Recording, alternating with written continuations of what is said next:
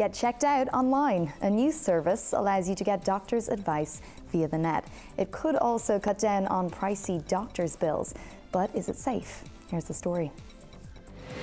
Now you can visit the doctor without having to leave your house. drthom.ie is the place to go. He's basically an online GP. The consultation fee is €30 if you require a prescription. You don't pay anything if you still have to physically visit a GP.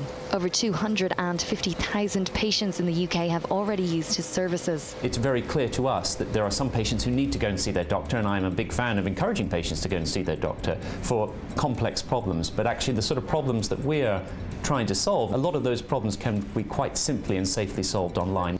At the moment, the site only deals with specific areas of medicine, such as the contraceptive pill and asthma inhalers.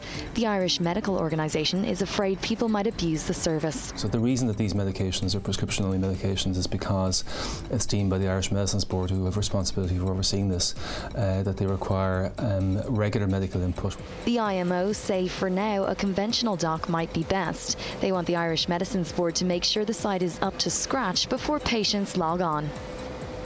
Skype's iPad app went live on the App Store, then it was taken down, and now it's back up again. The app was launched sooner than expected, and it seemed Skype were just as surprised as everyone else because they removed it. Now it's back up on the App Store, and it has been launched for real.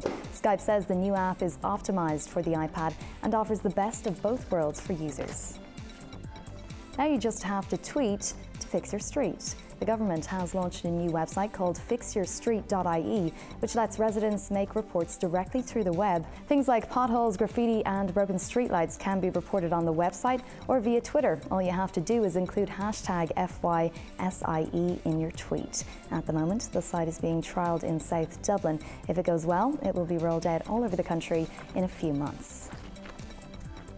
The ultimate geek wedding. Have a look at this couple's big day that took place in front of a computer screen.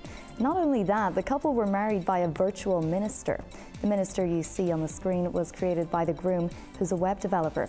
This isn't the first tech wedding we've seen, but it is the most advanced. Last year, a robot was used to marry a couple in Japan, but it was being controlled by a human.